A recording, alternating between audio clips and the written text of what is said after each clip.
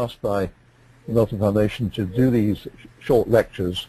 They were meant to be 20 minutes, by the way, but they each turned out to be near 40 minutes in the end, and so I apologize for that. But it was partly because I found myself getting into the act of giving an account of the ethics of aid and the objections and the nature of development. These are things I love lecturing on at greater length.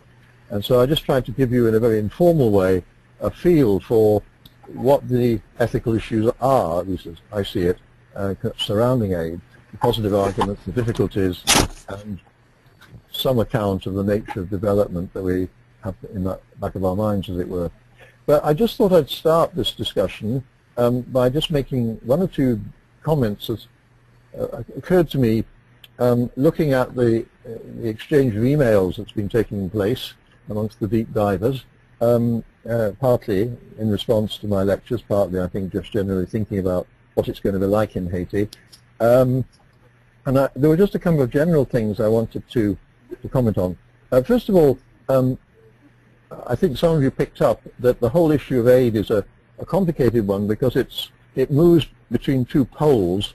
On the one hand, there's the pole of the position of the individual. What should the individual do?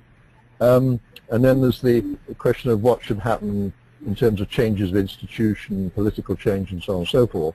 And so the issue of the ethics of what individuals should do is one thing. The ethics of what states or organizations should do is a slightly different but connected question. And I think one of you said in the exchange of emails that, you know, we need to have both levels. We need institutional change, but we need to do personal things as well. And of course, one of the personal things we can do is actually engage in political activism. But of course, a lot of people don't do that. They simply prefer to either give service, as you're doing in Haiti, or support charities who are doing service, and so on. But one of the reasons I wanted to pick up on the kind of personal, political, as it were, is that what did, I think, feature a lot of discussions was the whole question of what the motives are for giving aid. I think a number of you recognize that, for instance, you're going to Haiti, it isn't just about wanting to do a bit of good in some appropriate way, but because you think you'll have a good time, a bit of a holiday, make friends, and so on and so forth. But at another level, one or two of you worried about the whole issue of why do governments give aid? And obviously, to some extent, governments are giving aid because they want to curry favor with the countries they're working in, or they want a supply of their goods or even their weapons and so on. And so this whole question, whether it's at the personal level or at the political level, of what I call mixed motives, is an absolutely central one in thinking about the giving of aid. And I suppose I want to put a thought to you, and it's like this. I don't think it's realistic to think that when people, either individuals or organizations, give aid, we can expect absolutely pure motives. I think this is almost too much. What I think we can recognize is that whilst we may have, and individuals may have, and governments may have mixed motives, what's important is if we do have these additional motives to do with our own benefit or our own country's benefit, these extra motives don't distort the kind of aid we give. It might be a motivation in the background, but if it doesn't, if the aid is still appropriate, whatever the motives, then we shouldn't be too quick to condemn it. If, on the other hand, the aid that is given is clearly shaped by the considerations of, say, national interest or whatever, then I think we have serious problems on our hands.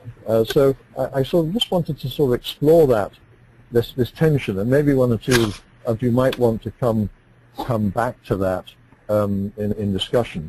And finally, the third thing I wanted to point out is it seemed to me some of you were picking up on the whole question of the attitude of the aid giver. In fact, you were worrying about the attitude of yourselves, whether you were going into Haiti with a kind of cultural superiority or something like that. And I think that is a really interesting question as to what the attitudes are of those who participate. And we might want to have some discussion of that. And I think it's linked to something that one of you mentioned, which is the kind of the importance of how we understand participation.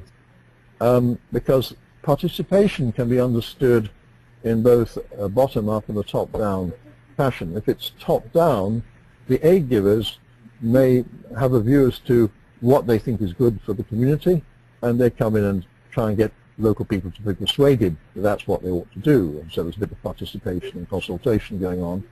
But what I think you recognized, several of you, was that really genuine participation, or the kind of participation that we want to accept or approve of, is where local people themselves make choices which determine their own future.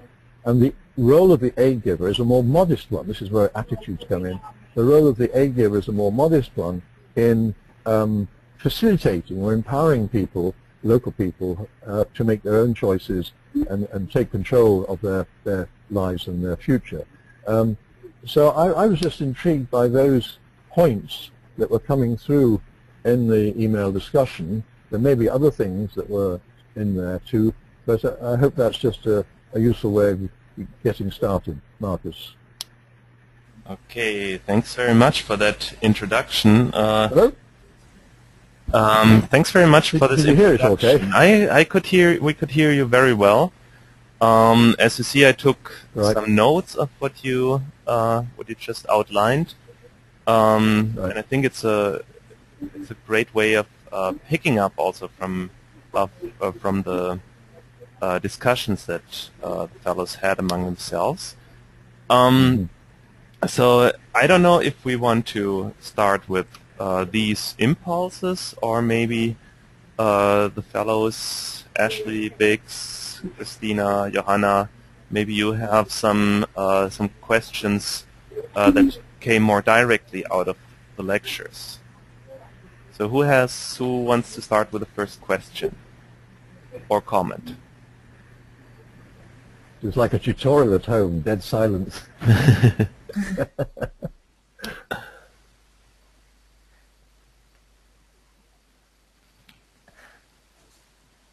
I had a question. Yes, Johanna. Who's that? That's Johanna. That's Johanna. Okay, hello. Hi. On your second lecture, you talked about cosmopolitanism. Yeah. And you said, there's individualism, universality, and generality. And that, generality kind of builds on the other two principles. So if I assume that I'm usually concerned for every human being and that everyone is equal, I should assume that this, applies to everyone, and everyone should think like that. Now, how does it fit in there that not everyone agrees with the two first principles? How does one deal with that? That's more like a philosophical question, though. Well, I'm a philosopher. I can certainly comment on that if Marcus would like me to now, or you want to wait a bit and get some other questions. No, I think we can go question by question. Yeah, so okay, let me just, if I've understood Joanna properly, you notice, and I think it's a rather interesting quotation from Thomas Pogge. And by the way, his book on world poverty and human rights, I think, is one of the most important books written in recent years on the whole issue of global poverty and our responses to it. I commend the whole book if people want a fairly hard read. It's not easy, but it's very interesting. But anyway, he has this quotation which I use with students, or have used, about the essence of cosmopolitanism, and I think it's a pretty good definition of what most cosmopolitans would say. It's not absolutely a universal view, I think, but you're quite right. He has three key features: individualism, that's the individual human being that matters. Secondly, the equality principle, that all human beings matter equally, and the generality idea, which is that somehow it matters to all of us. We all have in principle some reason why we might help promote human well-being anywhere, and certainly not to impede it.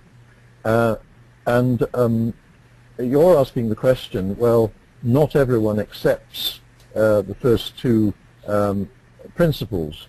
Obviously, cosmopolitanism is a theory, or it's actually many theories and many versions of it, and of course someone who says he's a cosmopolitan isn't claiming that everyone else will accept cosmopolitanism, and a lot of people, of course, do, sadly, I think, treat other human beings in other countries as less important, almost in principle, so less inferior in some way. And there are some people who don't take the status of the individual as seriously as they might.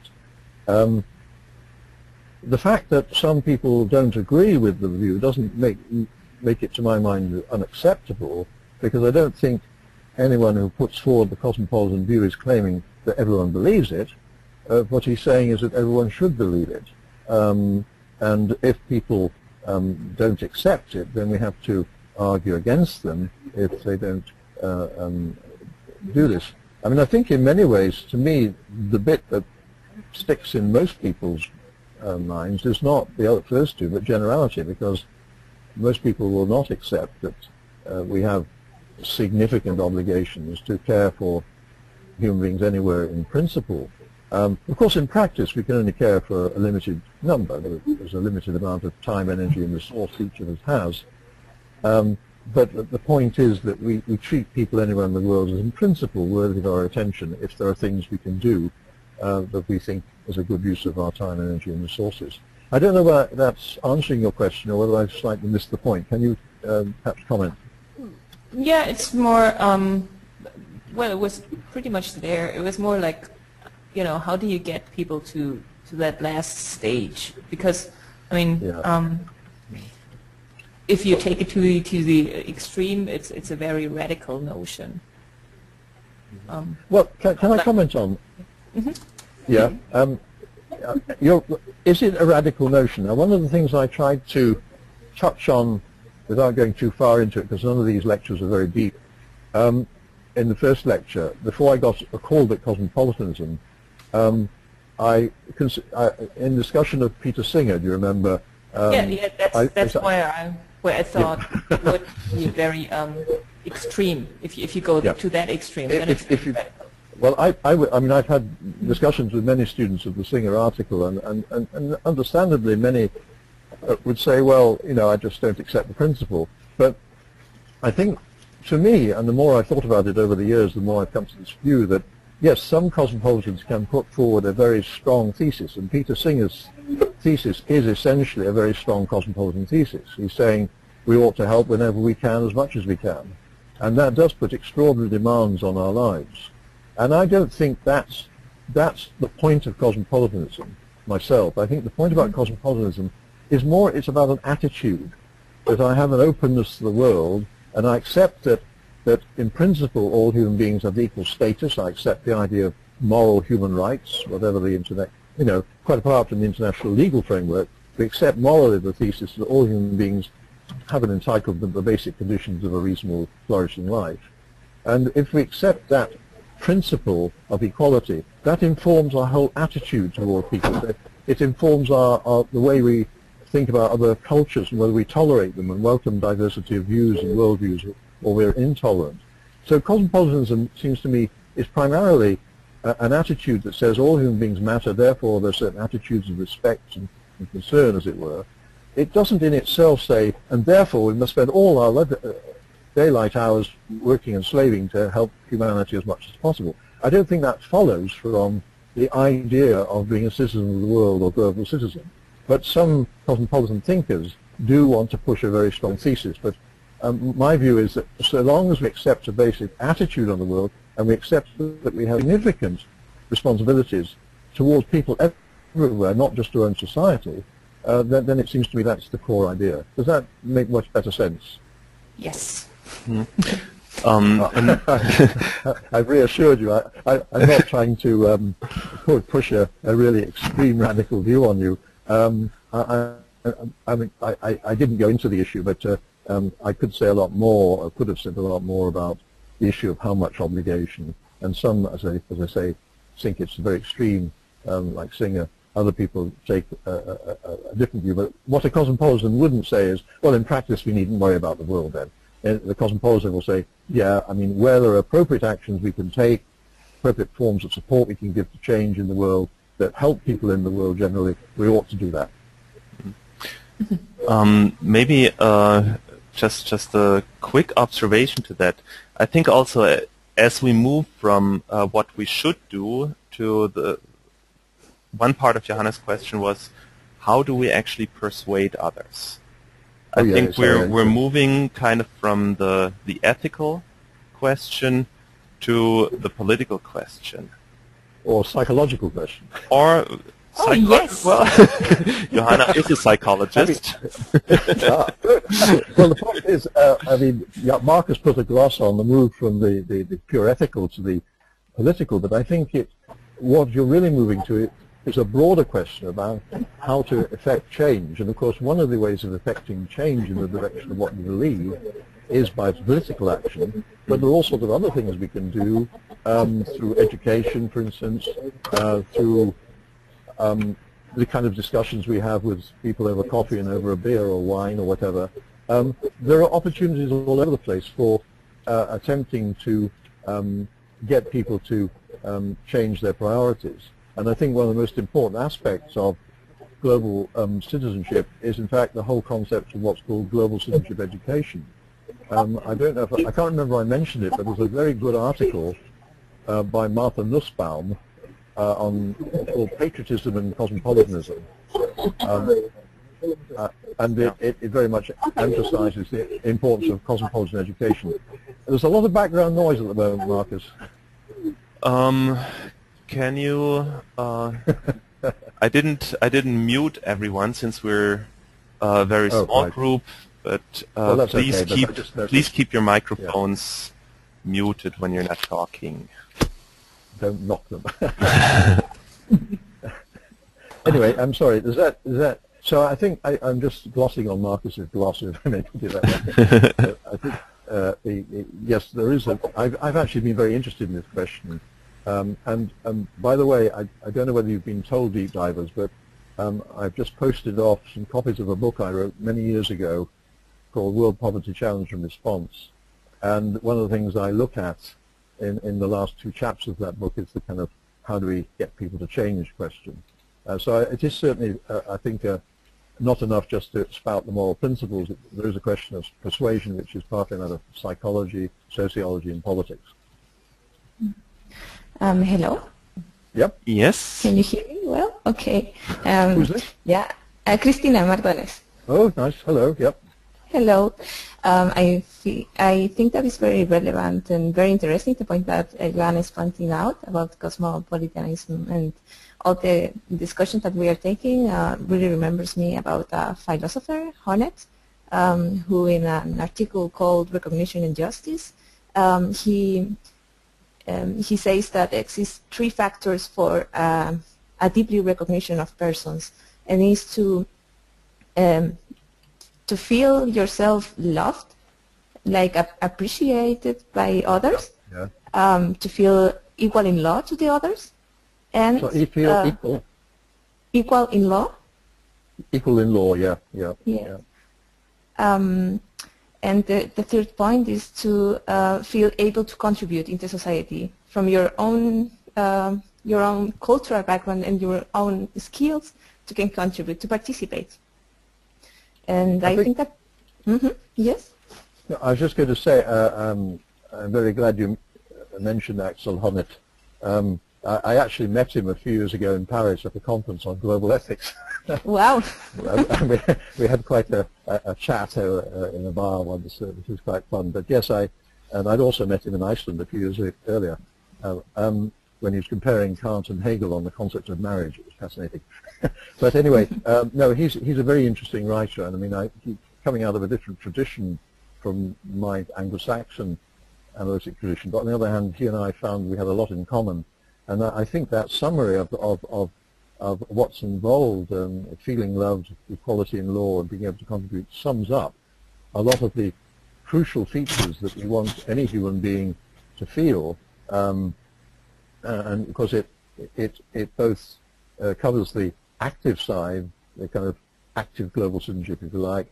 It has a status claim that we're all equal. I would say not just equal in law, but equal in moral status as well, which is not quite the same thing. and as you say, this feeling of being loved or recognized. So I say yay to all that. I think that's a very nice reminder of a rich approach. Mm-hmm.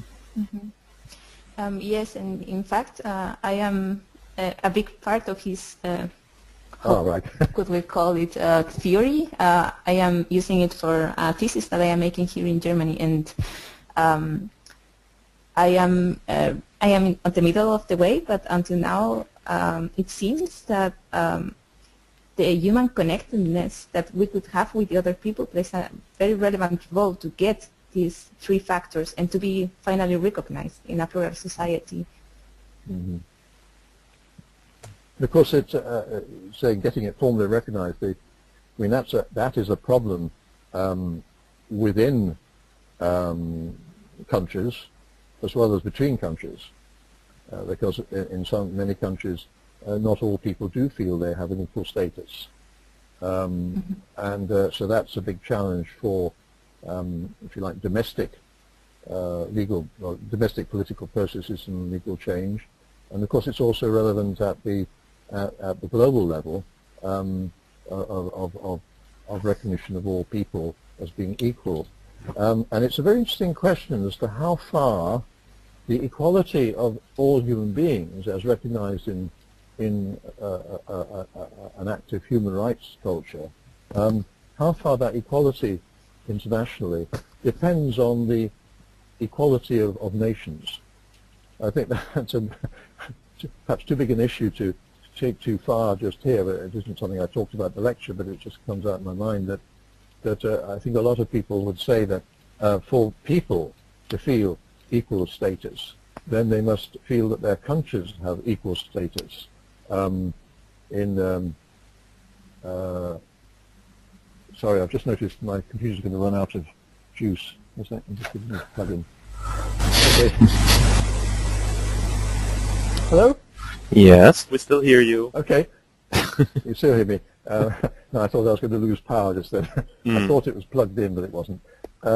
So it's an interesting question as to how far global equality has to be equated with international equality, where international means the equality between nations. And this is then tied up with whole questions about people's identity as members of nations and countries, things like that. And there's a whole dynamic there about how global citizenship relates to national identities and so on.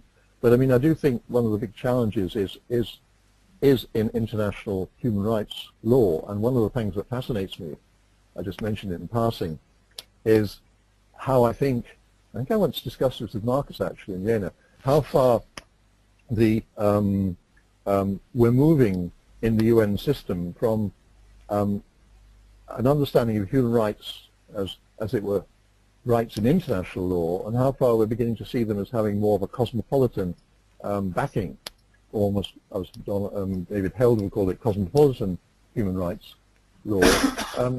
Insofar as the international community is taking more and more seriously now the idea that the protection and promotion of human rights in any country is an international responsibility, whereas to some extent in the past it was left to countries to get on with promoting and protecting their rights of citizens.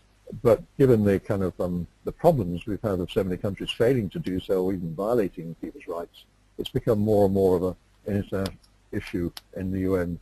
Hence the thing some of you may have heard called responsibility to protect in 2005.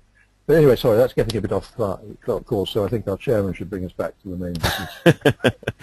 I think we're it's all interesting. on the topic. Of course, everything is interesting. Everything is, but I think we're still square on the topic. And even when you go into that direction, I think what we can see from that development in the direction of having a more cosmopolitan understanding of human rights instead of the international understanding, that while it's I would totally agree that it's a good development and one that we should applaud and help bring forward.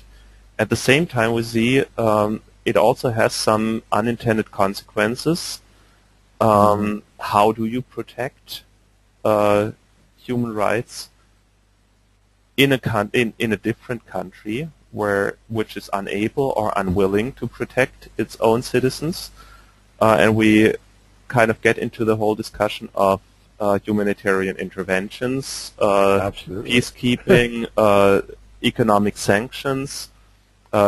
We basically don't have a toolkit to do that yet. So absolutely, and in fact, I recently gave a paper in a conference on responsibility to protect, and why I have grave doubts about the rightness of military intervention to protect human rights. But it's a very big issue. Some cosmopolitans would argue yes, we should. Some would argue no, for other reasons, that we shouldn't.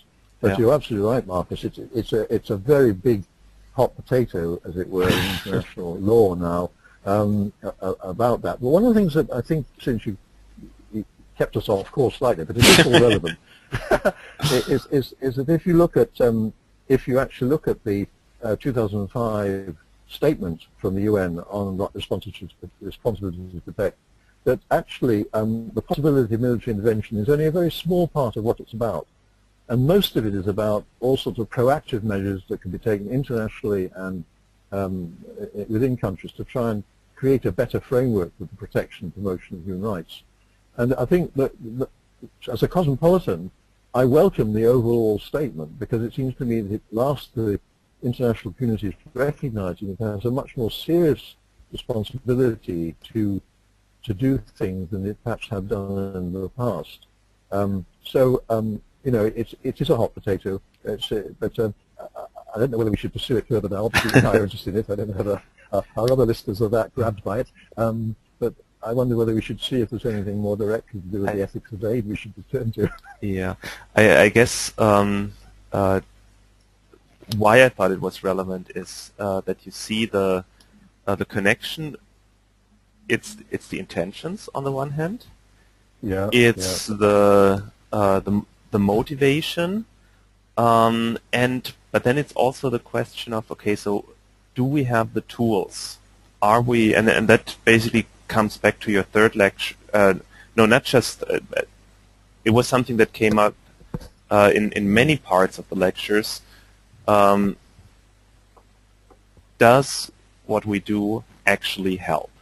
And that is, in my opinion, that's one of the crucial questions of ethics. That we don't just deal with principles, but we also bring our actions back to, or no, we're talking about actions, not just about principles. And with the actions, we also have to see the results of the actions and have to make sure that our motives, our interests are good, but also that our actions and the results of our actions are good. And that is, I think, something we need to keep in mind as we're going into Haiti, as we're going and work with the community. I just see that... Oh, yeah, yes. Could I just add there, since you made a very good point, which I certainly want to stress myself, but I was reminded that one of your deep divers, fairly early on, I think she's not actually online at the moment, actually having criticized the misuse of aid for political purposes, then said, of course, we do have a Kantian cosmopolitanism, which is a good thing. She was quoting Immanuel Kant. And if you remember, I mentioned the Kantian approach amongst a number of ethical approaches as being a good basis for cosmopolitan thinking, or thinking about aid. Though I didn't call it cosmopolitan then, that came in the second lecture. But what's interesting is that a pure Kantianism has got a problem, because if any of you did Immanuel Kant's moral philosophy ever, apart from Marcus, you may recall that Kant says that the only thing that's good in the world without qualification is a good will or a good intention. And many people have commented that, no, good intentions are hopeless if they produce bad results. And that's sometimes a criticism made of a purely Kantian position, though I think there's much in Kant's approach that's very good. But I think Marcus is absolutely right, that you can have ever so much good intentions, but if what you do is counterproductive or produces bad results, then clearly a very good reason not to, sorry, I think I'm just about to lose my power. Oh, we're okay. So the importance is intentions, but also the results. And that's why I said at the beginning, actually, that we may have mixed intentions or mixed motives. But so long as the mixed motives do not distort and make inappropriate the kind of aid that's given, then maybe it can be accepted. And obviously, one of the things that you're all wrestling with in going to Haiti is that whatever interventions you have, if that's the right word, in the programs you're all going to be working on, which are different ones, I gather, what you do does genuinely have the result that local people feel empowered or feel that they've benefited from it rather than you're having a good time. Yeah. Ashley posted a question in the chat, and I would like to read the question to you. Ashley writes, in the realm of motives, I would be interested in your take on multilateral funds versus and/or bilateral funds as a delivery mechanism for aid. Right. The versus and/or was a little bit complicated when you read it out loud. So it's. But I mean, I suppose the question is whether aid that is given multilaterally, for instance, through the United Nations organization, or for that matter, an EU-level organization, which is multilateral as well, is other things being equal better than aid that's given bilaterally but by one government to another government.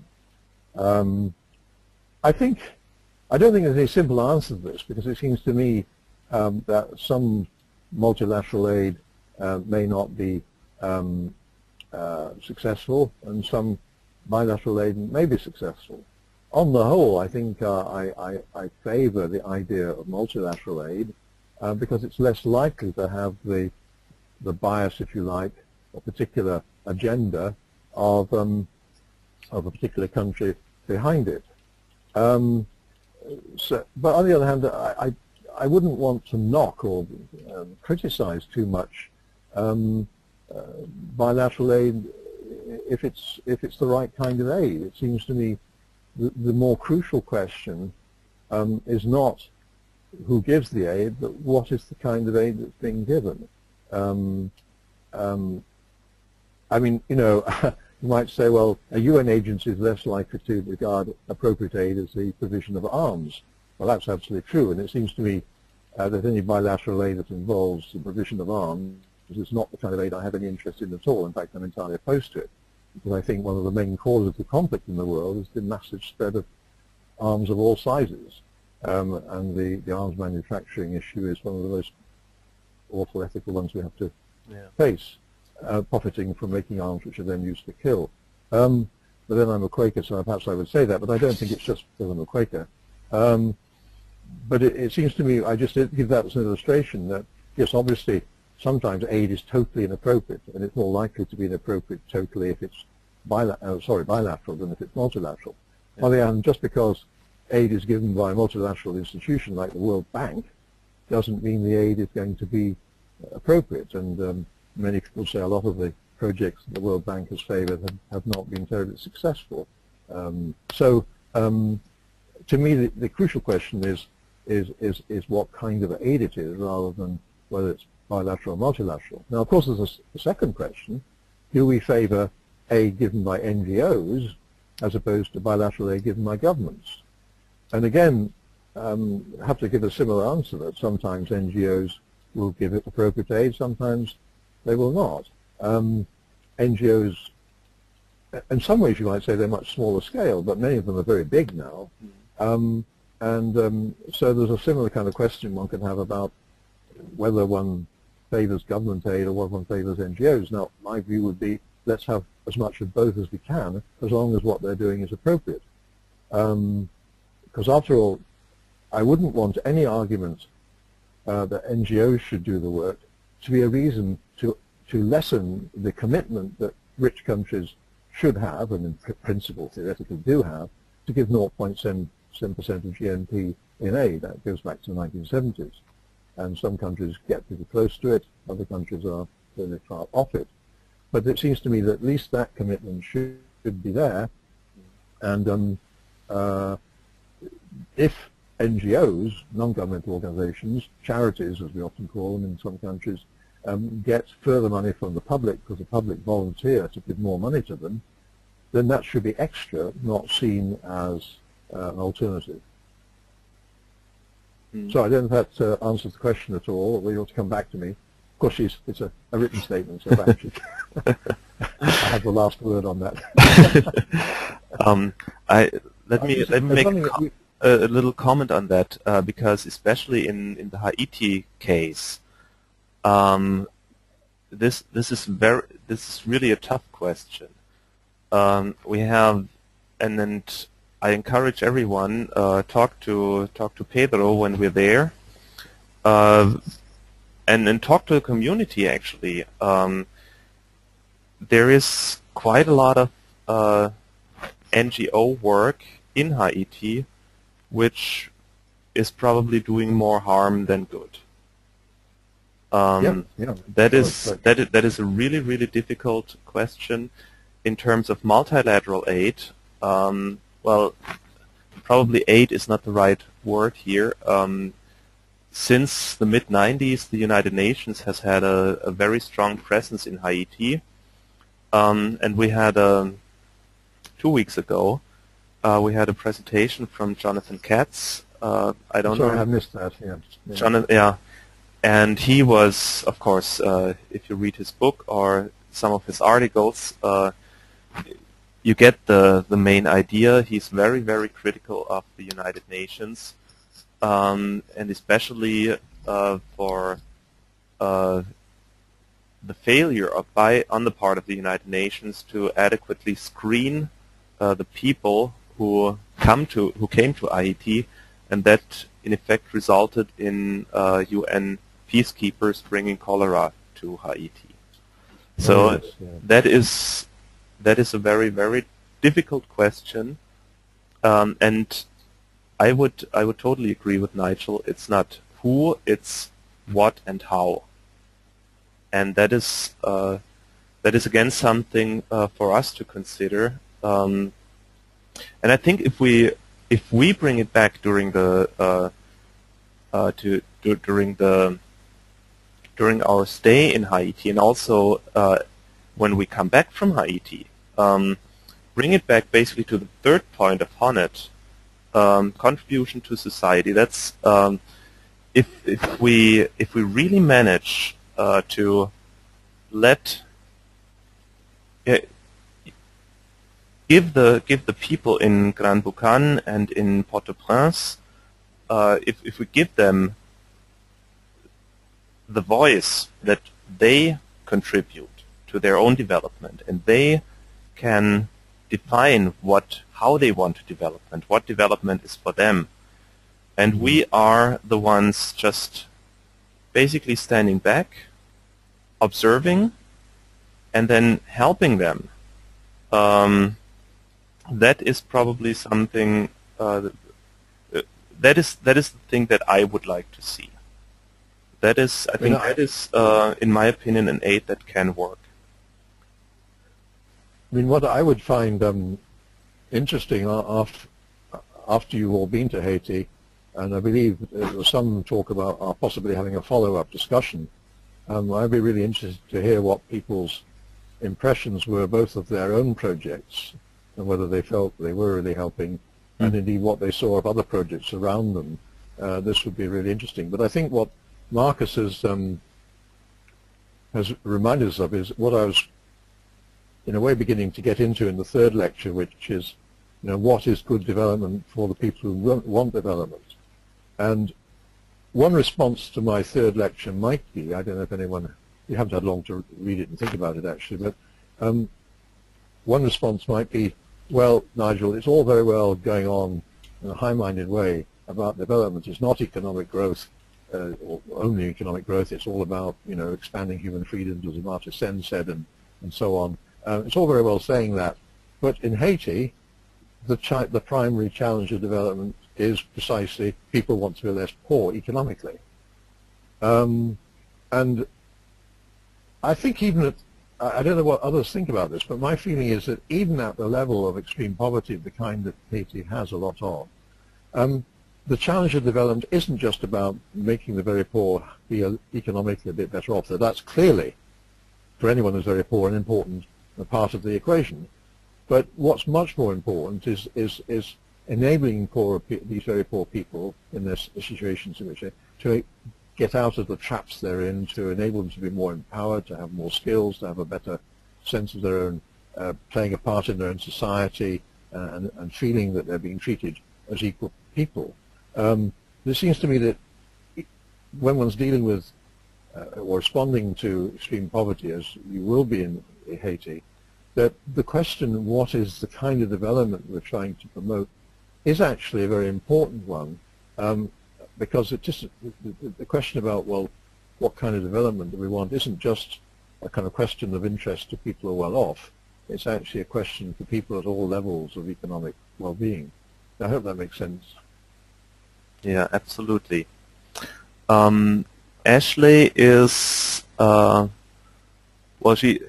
let me go to the chat. Ashley was saying, Ashley is working in global education, and they have the conversation, bilateral, multilateral, very often. So she was looking for some different insights, different input on that.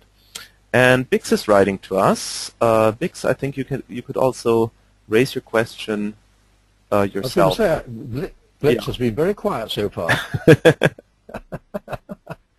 So hello, have you got a question? So my question relates to the idea about mixed motives, and it's... Sorry, the idea of? Mixed motives. Mixed motives, yeah. And the fact that sometimes something that I think we may encounter, we heard from somebody else, or we will hear from somebody else about a project that they started in Haiti, and then as they started the project, they realized that what they had set out to do was in fact not what people wanted, and also not what they were truly equipped to do in terms of aid, and not just financial aid, but also other types of development work that they were doing. And I think this may be an issue that we face, where we find that the ground reality may impact our own motives for aid, or what we're trying to accomplish. And what would you suggest as ways to address this as it happens, so to speak? I'll try my best, but having the proverbial philosopher's armchair. For many years I've sat in it thinking about these issues, but I have also worked in Zimbabwe, but at the university, so I haven't sort of worked on projects on the ground in quite the way you're going to do. But I mean, I think yes, I mean, I think what you're saying shows that when one's working on an aid project, one has to be extremely sensitive and willing to listen to what's happening, what people are saying they want, and if necessary, adjust what one's doing quite significantly. I mean, I'm hoping it won't be a situation in which you all think in your projects in Haiti, gosh, what they want is so different from what we can offer, we ought to go home early. I hope that won't happen. I doubt if it will, but because I think my impression is that people have thought out quite clearly what they're going to do, and certainly what I've seen people talk about seems, does seem quite appropriate. Health education and things like that. But it is an issue because, in a way, I was just thinking as you were speaking, supposing someone goes into an aid project thinking, well, what I can do is help these people become economically more prosperous, and at the back of your mind is the thought, well, if they are so, then they'll be able to enter into global markets better, and that's going to be better for our businesses in our part of the world, and so on. And I think one of the drivers for putting so much emphasis on economic change in development isn't just well, we want very poor people to be less poor, though that's obviously a reasonable thought. But that somehow we want to welcome them to the modern globalized world more. And that, I think, is very suspicious, because it may well be that what is appropriate in terms of development, enabling people to have more stable and secure lives, isn't primarily in economic terms at all. It may not be making them better consumers in the global market, but just enabling them to live more successfully in their own local communities and empowering them and so on and so forth. And it occurs to me as I speak that although Haiti is not technically, I think, part of Latin America, is it? The Caribbean, but on the other hand, it looks south as well as it looks north, as it were, and obviously there's been a very long tradition in Latin America in alternative paradigms of development which were very hostile to the Western paradigm. And I remember once talking to someone interested in development who had met someone in Latin America who said to her, she was a Westerner like me, she said, you know, what we want is not to be developed by you, but liberated from you. And I think that's quite an interesting summary of a kind of how a lot of people on the ground think about what the changes taking place. They're very clear that it isn't change that's being, as it were, led from the outside, but it's change that's led from the inside with a bit of help. And that may not be to make them copies of the kinds of people many of us are in other parts of the world. Does that sort of address your question, Blix?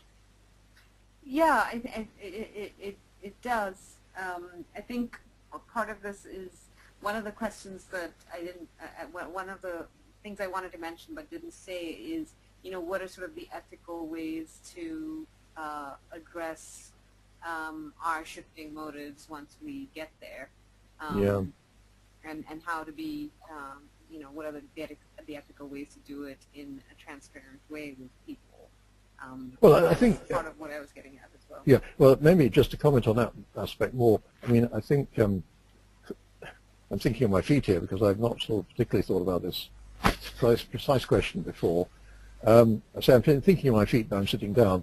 But is that we need to be open and transparent. I mean, I think one should be willing to not sort of bury this doubt one has about what one's doing. One should be willing to share it and then share it with those with whom one's helping. So in terms of the ethical response to a shifting motive situation because the situation is not quite as one expected it, or one comes to realize that what one wanted to do isn't quite what was appropriate, then I think I hope one can be as open as possible about it and be prepared to discuss it with the others and discuss it with those whom one's technically trying to help. So I don't know if that's not a very profound thought, but I mean, it just seems to me that openness and transparency are clearly going to be the important things here. But it touches on an issue that was raised in the emails before about, you know, trying not to be superior and so on, and I think it's very important is not to enter into age relationships with any attitude of personal or cultural superiority. But there is obviously a bit of a paradox at the heart of that desire, which is a very commendable desire, is that everyone knows that some people come to help others. And the very fact that some people come into Haiti to help others build community or develop a health service or whatever it might be, the very fact that some people come somewhere as helpers is already a difference. It's already a relationship of a helper to the helped. And all one can do is recognize that that is a fact of the dynamic, but mitigate any negative aspects of it by trying to be as utterly open and equal as possible within the constraints of the formal relationship. That is helpful. Thank you. So also, I guess part of it is also thinking about our own the sort of powers we wield in these relationships as we negotiate them. So I'm losing you. The power. So sort of the power dynamics and our own positions within these relationships as we're there. I mean, you can't alter the fact there's a power dynamic from the very fact that some have come in to help others. Right. It isn't. I mean, clearly. I mean, I'm thinking of a contrast. Supposing a scheme was arranged, and of course there are schemes like this, where, let's say, teenagers go and spend a week with families in another country, and the whole point of this is to enable them to be more global citizens or more respectful of other cultures and so on and so forth. If one person goes and stays with a family somewhere else, then that is on a presumption of equality. The basis of it is equal exchange, if you like. One person happens to be staying in somebody else's house, and there might be an exchange later to make it more equal. But the dynamics of that is quite different from the dynamics of a visit of a number of people to a country to help on projects. I mean, there's bound to be a power dynamic there. Not an unfortunate power dynamic, but a dynamic nevertheless. Can I just, Marcus, I don't know how much more time we've got, but I'd just like to mention a story. Mm-hmm. I remember, goes back about, I don't know, what, 12 years, 14 years now. I was fairly new head of department in my university, and the dean is a sort of superior level in our university system. Occasionally had coffee with his heads of department, and he had a chat with me about how I was getting on. And he said to me, Nigel, he's just getting up to go, and said, tell me, Nigel, how are you enjoying the exercise of power? And I sort of took a mental gulp and thought, oh my gosh. And I found myself saying, I must have been inspired at the moment. I said, well, Graham, it's like this. There are two ways of exercising power. You can enable people to do things they might not otherwise feel able to do, or you can make people do things that they don't want to do. I've been trying to do the first. And I think there's two very different views about the nature and exercise of power. And I think it's quite clear that people who go into a situation like this, as you're doing, are going in with certain skills they're offering and so on and so forth. And if they're exercising power, and the other side know that they're doing this because they're here to do it, if they're exercising power appropriately, they are trying to empower others to do what they might want to do, but not otherwise feel motivated or sufficiently strong or resourced to do. On the other hand, if you start finding yourself exercising power in the sense you tell people what to do, then you've lost it. That would be the wrong exercise of power in an aid relationship. So I suddenly realized that story is quite relevant. Yeah, it definitely is. That we're not going to be able to escape that power dynamic. Haiti is used over the last at least 15 years, is used to being part of an international aid economy. Yeah. And whether it is, we're already seeing that, whether it's in the context of organizing the food that we're going to have, or getting not volunteers, but we're dependent on aid from Haiti. Aid, for example, in the form of translators, and they're used to charging rates that may be appropriate, or maybe not even appropriate, but that they get from the United Nations. But it's something that kind of shocked us as well. So we have this power dynamic. At the same time, I think it's very relevant for us to keep thinking about that form of exercising power that is actually something to enable people to do the things they want to, but did not feel able or motivated. I mean, interestingly enough, Marcus, that obviously, in one sense, whenever we're in another country, maybe in an aid relationship or not, we are dependent on things immediately in that country, like having food and places to stay and so on and so forth. Maybe not always get our official translators, but anyway, the point is that we are getting services from the local area of one kind or another, and presumably you are in this case paying for the food and paying for the accommodation and paying for the translators. So there is that kind of dynamic, but perhaps I suppose I wanted to turn the question around and say, well, in a way, is it a good thing that you're having to depend on them for food, accommodation, and translators, etc.? Because that, in a sense, is a way of saying, look, it's not a total one-way relationship. Although, as I said, it doesn't alter the fact that the dynamic is you've come into the country to do something to help them. And that's a fundamental fact of the aid relationship, however much one tries to, as it were, treat it in as equal a way as possible.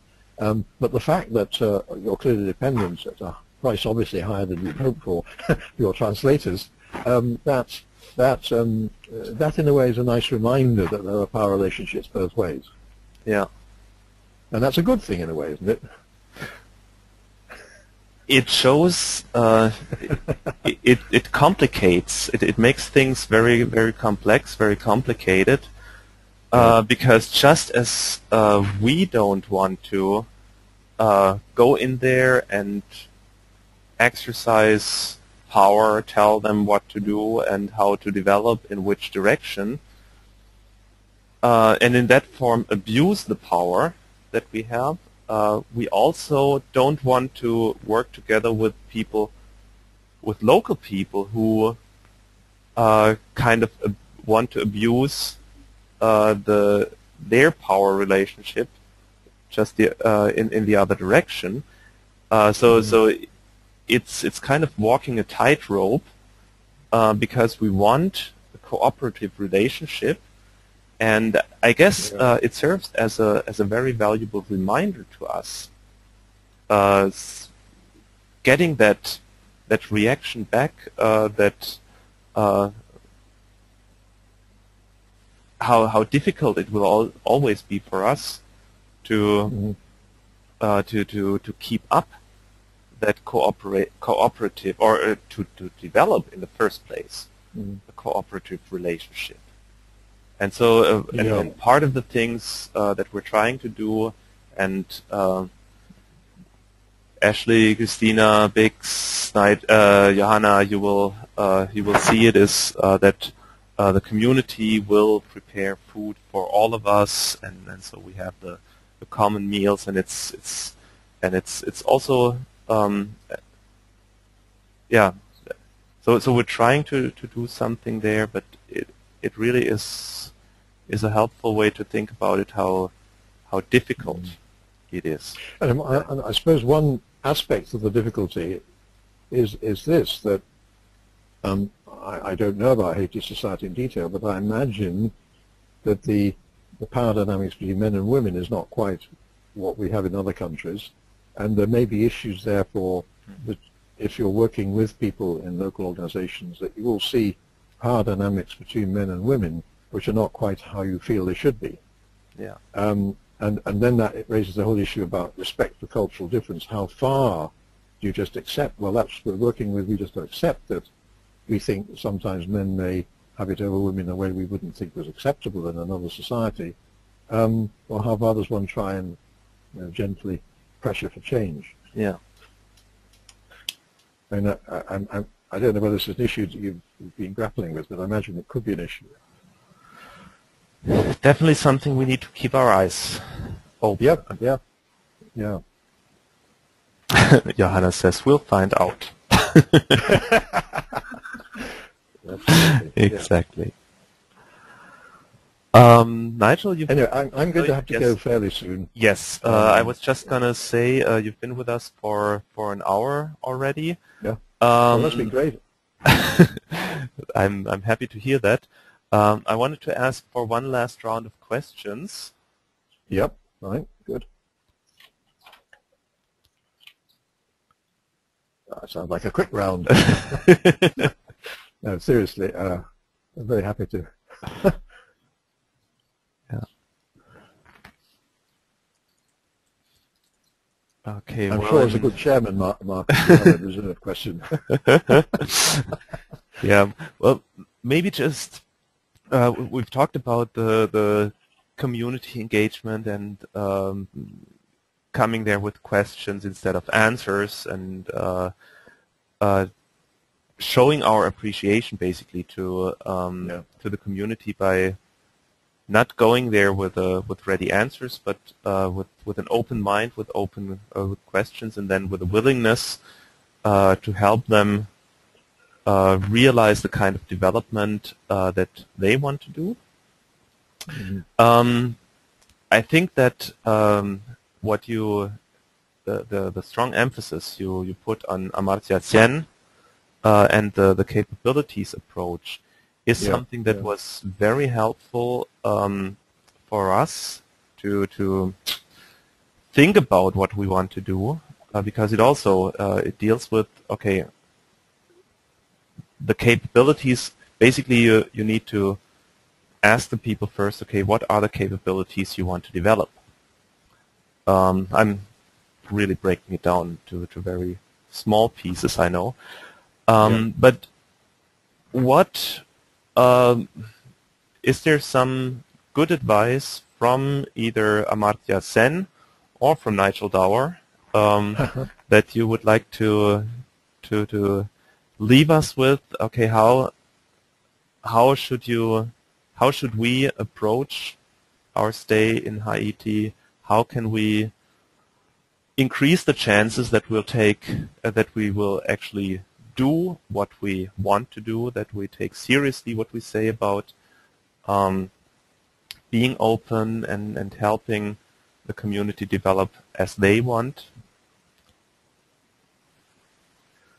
Okay. I was going to tempted to say I can speak more authoritatively about Amartya Sen than about Nigel Dower.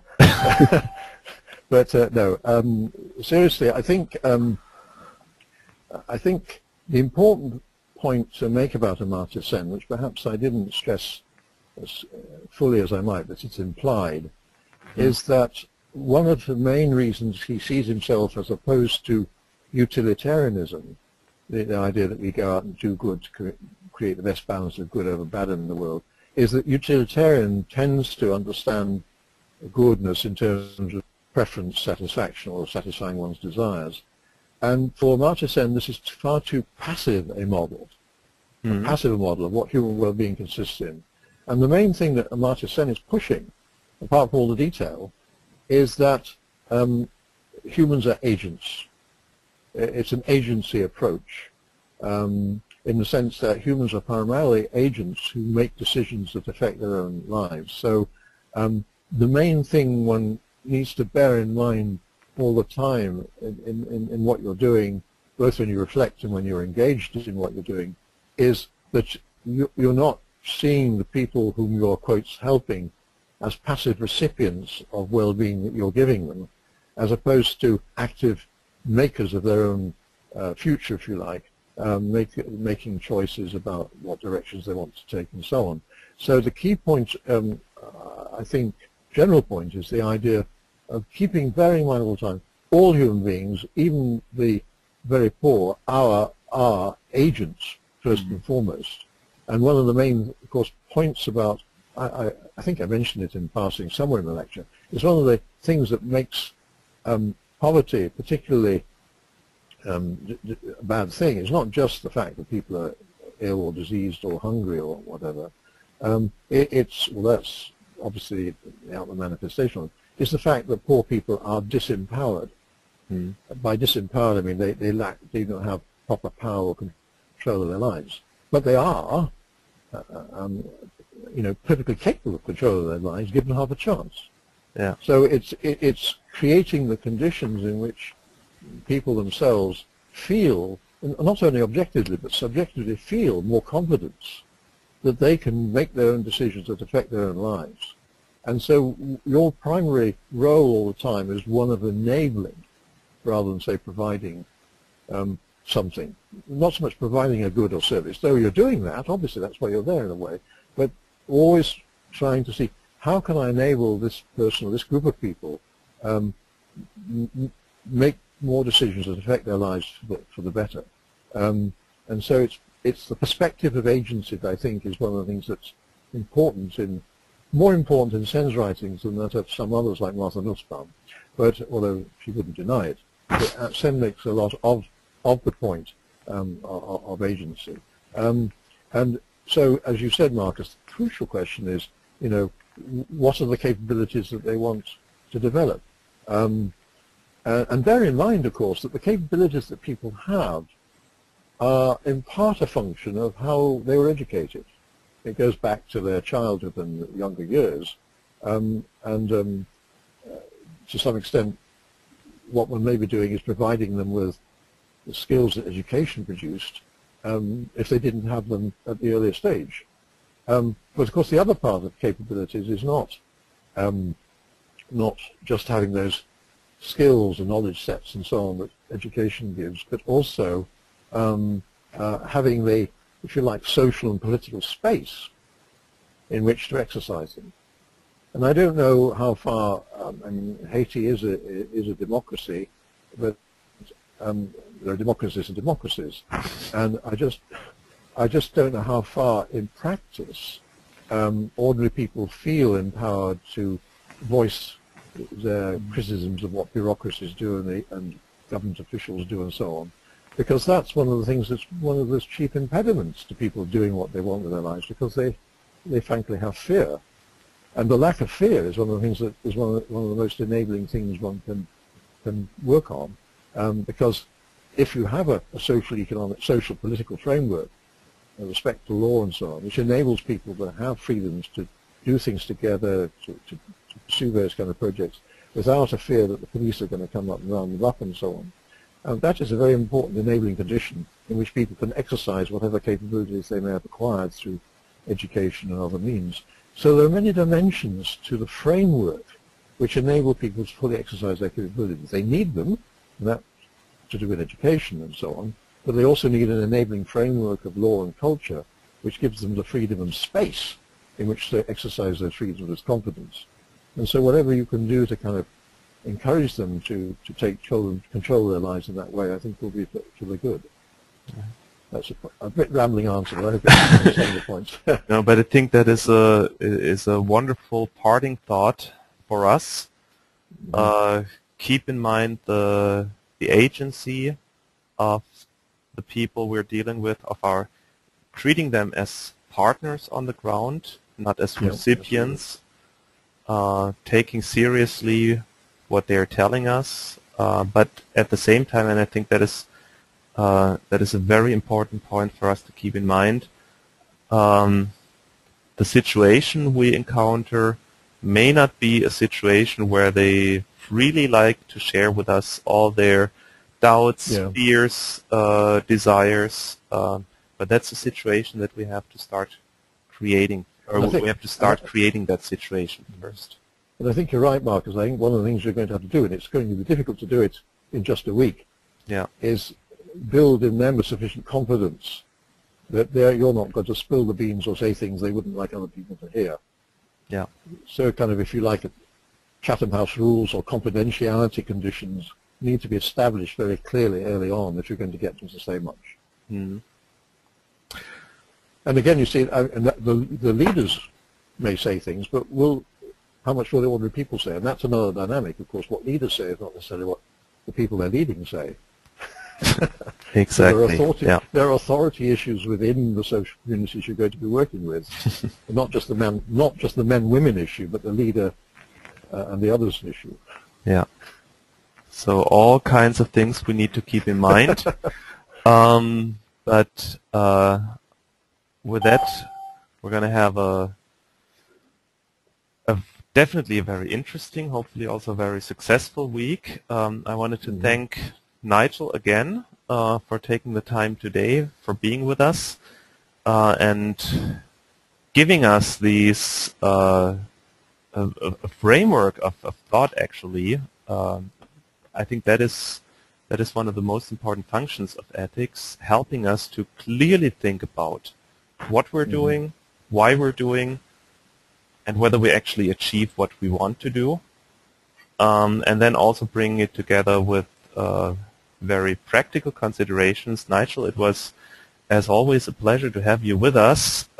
Thanks so much for that, and we will make sure that you will also hear from our experience on the ground, so that you see to what degree we've been able to take your suggestions and your your input seriously.